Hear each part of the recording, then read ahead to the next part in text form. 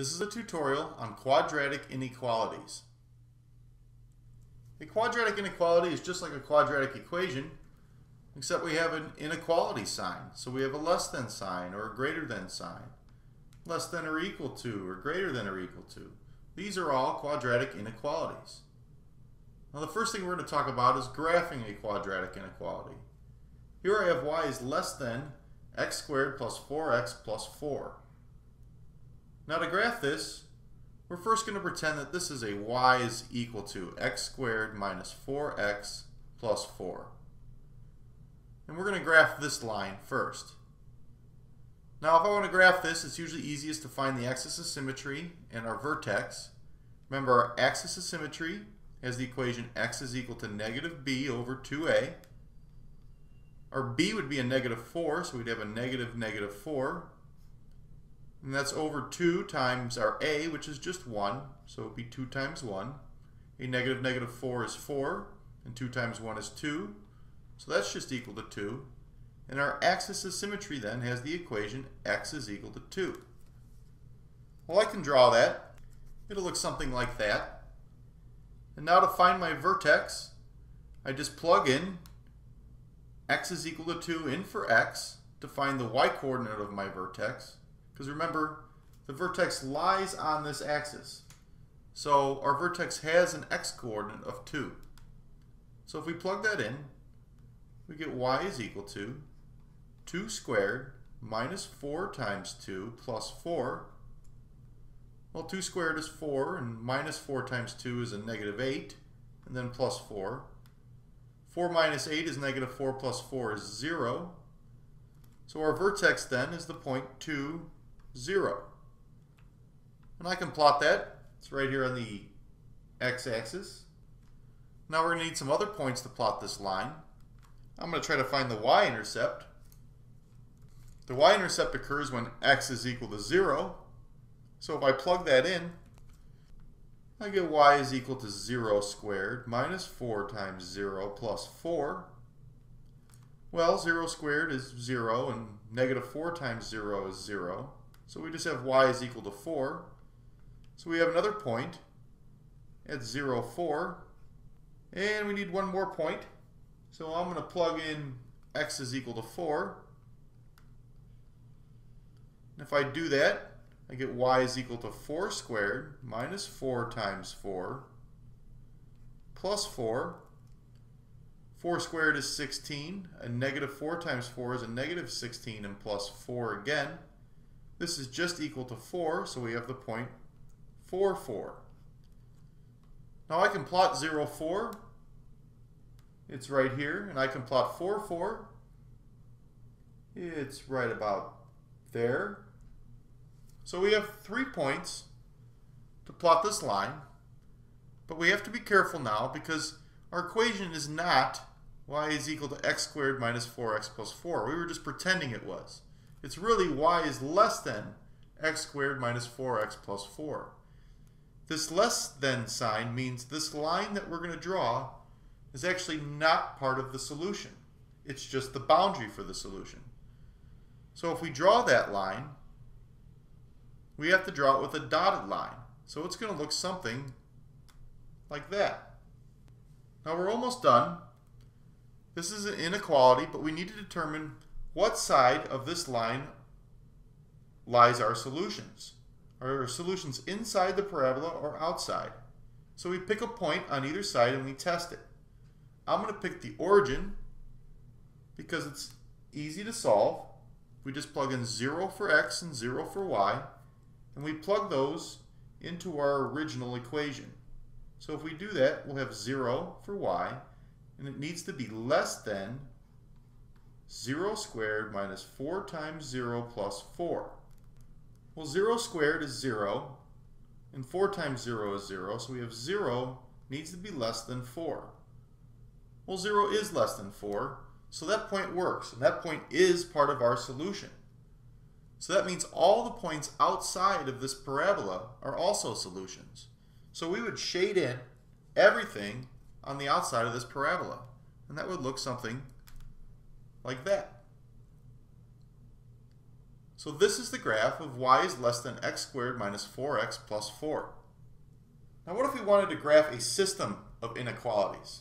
Here we have two different inequalities. Y is greater than x squared minus 4x plus 4, and y is less than or equal to negative x squared plus x plus 6.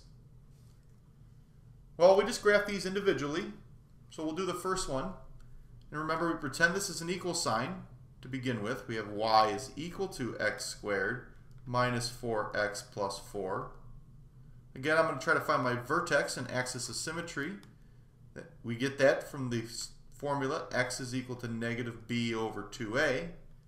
If we plug in b, that's a negative 4, so we have a negative negative 4, over 2 times a, which is just 1. This is 4 over 2, or just 2. So if our vertex has an x coordinate of x is equal to 2, we need to find the y coordinate, and we just plug that in for x. So we'll get y is equal to 2 squared minus 4 times 2 plus 4. 2 squared is 4. Minus 4 times 2 is a negative 8, and plus 4, that's equal to 0. So again, our vertex is at 2, 0. We can graph that. It's right here. Now we're going to need some other points. So I'm going to plug in x is equal to 0. If I do that, I get y is equal to 0 squared minus 4 times 0 plus 4. 4 times 0 is 0. 0 squared is 0. So y is just equal to 4. So we have the point 0, 4. And that one's right up here. Next, we'll plug in the point x is equal to 4. If we do that, we get y is equal to 4 squared minus 4 times 4 plus 4. 4 squared is 16. Minus 4 times 4 is a negative 16, and then plus 4 again. So our y would just be equal to 4. So we have the point 4, 4. And I can plot that one too. It's right about there. Now, our inequality here has a greater than sign. So we're going to connect these points with a dotted line. And it's going to look something like that. And then our last step will be to test the point on either side of that line. I'm going to choose the origin. If I do that, I can plug in 0, 0 for y and x. So if I do that, I'll have y. It's got to be greater than x squared minus 4x plus 4. So we'd have 0 has to be greater than 0 squared minus 4 times 0 plus 4. This is 0 and this is 0. So we end up with 0 needs to be greater than 4. Well, 0 is not greater than 4. So that means the origin is not a valid point for this inequality. And that means, since the origin's outside of our parabola, that means all the points on the inside of the parabola are valid solutions for this inequality. So we would shade in everything inside the parabola. It would look something like that. Now let's graph our second equation.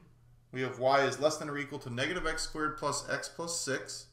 Again, we're going to pretend that this is y is equal to negative x squared plus x plus 6. If we do that, we can find the axis of symmetry in the vertex from the equation x is equal to negative b over 2a. Or b would be 1, so it would be negative 1 over 2 times a, which is negative 1. So this is a negative 1 over negative 2, or just 1/2.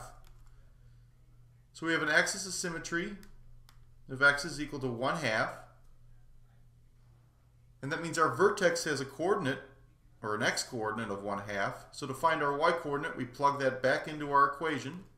So if we do that, we'll have y is equal to negative 1/2 squared plus 1/2 plus 6.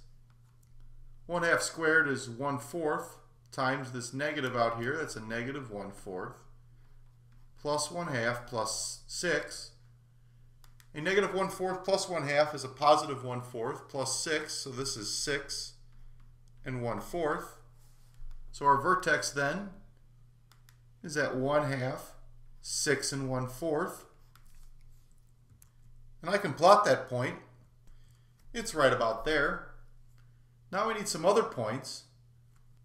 If I look at this equation here, y is equal to negative x squared plus x plus 6, we can factor this into a negative x plus 3 and an x plus 2.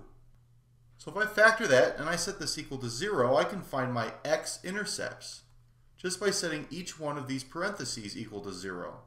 So if I have a negative x plus 3 is equal to 0, I can subtract 3 from both sides. I'll have negative x is equal to negative 3.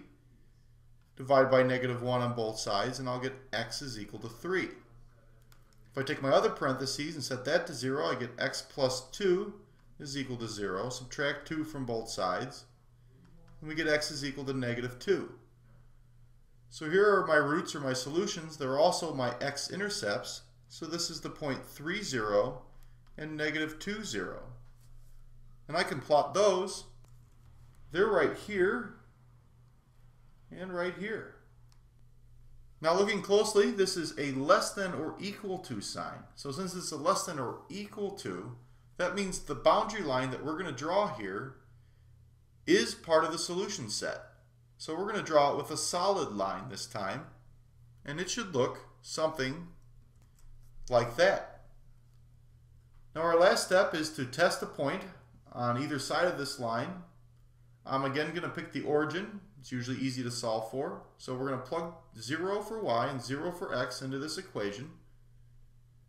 So we'll get 0 needs to be less than or equal to negative 0 squared plus 0 plus 6. Well, that's 0 and that's 0. So we have 0 needs to be less than or equal to 6. Well, that makes sense. And since the origin's inside of our parabola, that means all the points inside the parabola are also solutions. So we would shade everything inside this parabola. So it would look something like that. Now, the system of inequalities, or the solution for this system of inequalities, is all of this purple region right here. That is the solution for both of these inequalities.